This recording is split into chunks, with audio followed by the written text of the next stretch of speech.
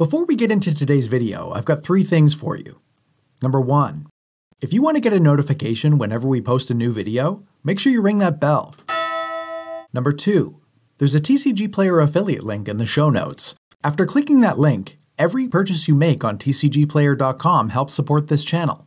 Number 3, you'll also find a link to our Patreon where you can support us directly. And now, kick back and enjoy the show.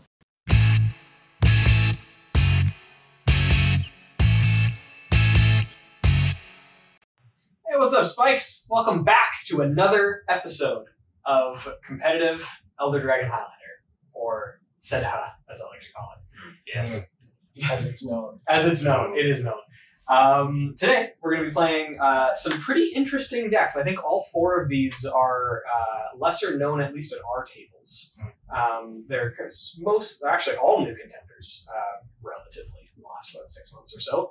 And we're going to see what happens today. I am going first in turn order. I am playing Kazur and Ukima Food Chain. So they're partner commanders. The only one that really matters is the Whale Wolf, but you could have guessed that. It's a pretty basic Sultai food chain strategy. So you're just able to make infinite mana with a cast from exile and food chain, and then blink Ukima, or like cast and exile and then recast Ukima infinite times. There is also a layered aspect to this deck with Lurin, which is kind of spicy. So we'll see if I can find my Cavern Harpy and get the beats to you guys. Speaking of beats, I'm playing Paco and Halden. This is a Voltron deck. Oh, that I didn't know. Yeah. It's a mid-range deck, and it's got some extra turn functionality built into it. But the idea is we are exiling non-creature spells off the top of our library to make Paco real big and attack him for real big damage. Point of order before we move on, can you please move your deck? Wow, okay. Thank you. So I'm Jan. Today I'm playing Kalamax, the Storm Sire. I'm just casting spells and copying them. That's the hope. The major thing you're trying to do is you're trying to get fork effects, and you can loop them with Kalamax indefinitely and make him infinitely large. Much larger than Paco. So I'm really excited to give it a try. New commander. Real happy. Yeah. And I am playing Kroxa, Titan of Death's Hunger. Did you know Kroxa has a mouth on its foot? On his foot, dude. He's got mouths on his knees. And that's a really inconvenient place for a foot, methinks. Methinks. Methinks. It is just a Rakdos discardy synergy deck. And then the main win is through comboing with World Warrior Dragon. So this is a fork off of my Xantia list because Kroxa is superior. That's about all I've got to say. Bill, please take it away. I'm going to start us off by drawing a card. Interesting. I'm going to play a Waterlogged Grove and pass the turn. What's okay? Trigger. I'll play this Misty Rainforest and immediately crack it going to 39. Alrighty. You get a tropical island and then immediately tap it to cast this Boreal Druid. That's pretty cool. Then I'm going to pass the turn. I'm going to untap nothing and draw this card. I am going to play a Flooded Strand. I am then going to crack said Flooded Strand, going to 39 as well. Alright, I will see your tropical island, and I will raise you a Land Elves. Wow, his taps for green. And pass the turn. I'll draw for my turn. To be fair, Boreal Druid taps for snow. I'm going to play this bad land. Yeah, you are. I'm going to pass the turn. Thanks. Thanks for the color commentary, Daniel. Yeah, you are. Value added. Yeah, you would. I'm going to play this Yavimaya Coast. Just blue-green. Yeah, how come you're playing worse versions of our land? I'm going to tap this Waterlogged Grove for a blue and the Yavimaya Coast for a colorless, going to 39. And I'm going to cast Manipulate Fate. Ooh.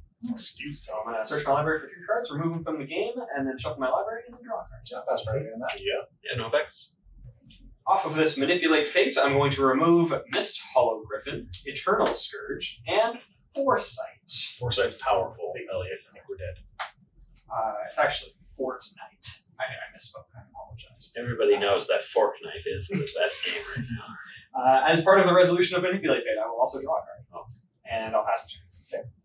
I'll take draw a card. Deck thinning. Deck finish. Deck facial. I'll play this Arid Mesa. And crack it. Going to 38. I'll play this Taiga. No, that's good.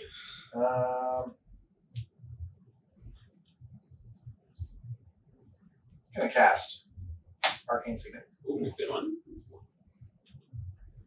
Are you paying a snow mana for that? No. Well, incidentally, yes. That's snow mana. Then I'm gonna cast Derogatory Speaker. No else. And I'll pass the turn. Well, I will untap. Draw this card right here. I will play a City of Brass. I will tap my Lenore Elves for a green and cast Solar. Uh-oh. X. No effects. Take a pain.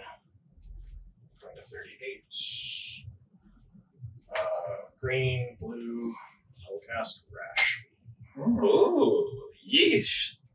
Yikes. No effects to rash me. You got it.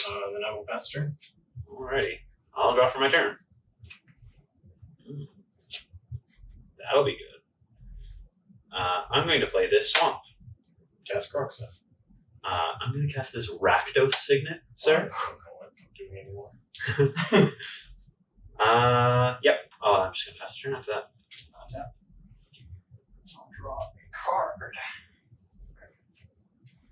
I'm going to play, actually, I think I'm going to do this first. I'm going to tap this Yavimaios for a colorless, Wirelogged Grove for a blue, and I'm going to attempt to cast Gilded Drake. Oh. Okay, so I got 38. 38. Everybody's at 38. I'm on the throne. I'll pass Party and Gilded Drake. I mean, if you insist. But Yeah, this is a nice try, Jan. yeah, no effects. Alright, give me an average. Nice try, Shan. He would have gotten away with it too if it weren't for that.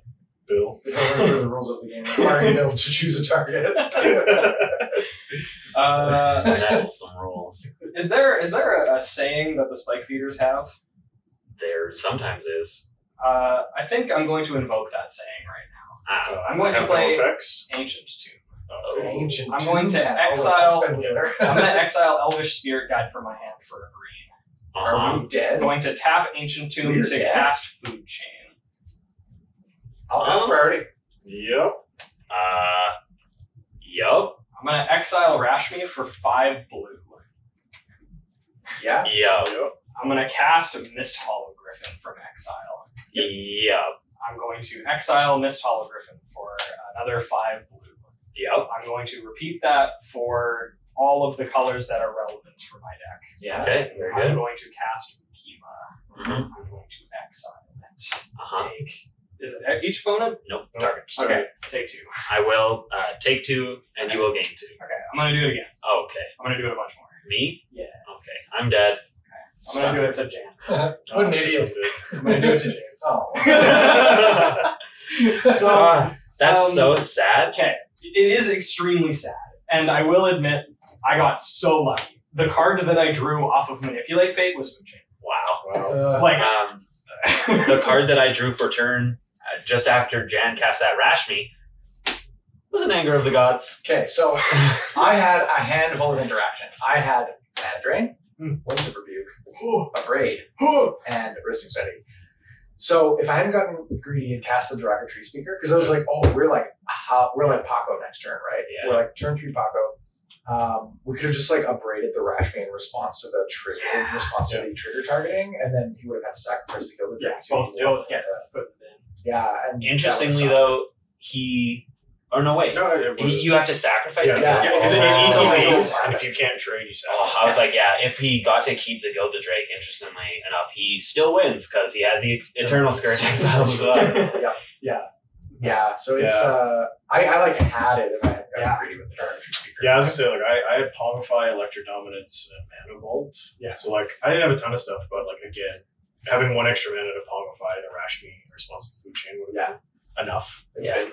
Yeah. So turn 2 win. Or I guess that was turn 3. Turn 3. That was pretty cool. Bill's turn 3. Yeah. Bill's turn 3. So- So went first. We had 2 turns each. Yeah, Bill's turn 3. Bill's turn 3. So I'm not giving this skill to how do y'all feel? We already have all the Shuffling out my microphones deck. set up. We already have like the decks put together. Yeah. How do we feel about running it back? Would you call it a double down? No, that's double, for KFC. A Double, hashtag double. not sponsored. But wow, Yeah, if you work for KFC, and you want to you sponsor want to us. hook a spike feeder up. Yo. Can we get like a family meal bucket named after us? The I would- spike feeder bucket? Come I on. would settle for a family meal bucket. As Yeah, a- Yeah. you work You at KFC or like really any restaurant. You want to send us something? Please do it. We'll be happy to talk about how P.O. delicious box. food is. Yeah, this could be your promotional spot right now. The spike feeders KFC doubled up. Double Double down. down. But Yeah. Anyway, with all that said, double up. Yeah. we could probably double up. Probably good. Let's do it. All right. Do it. Catch you on See you Catch you Monday. next one. Hey, thanks for checking out the Spike Feeders on YouTube. If you're not subscribed yet, make sure you click that subscribe button. And you can click this link to check out our other great videos.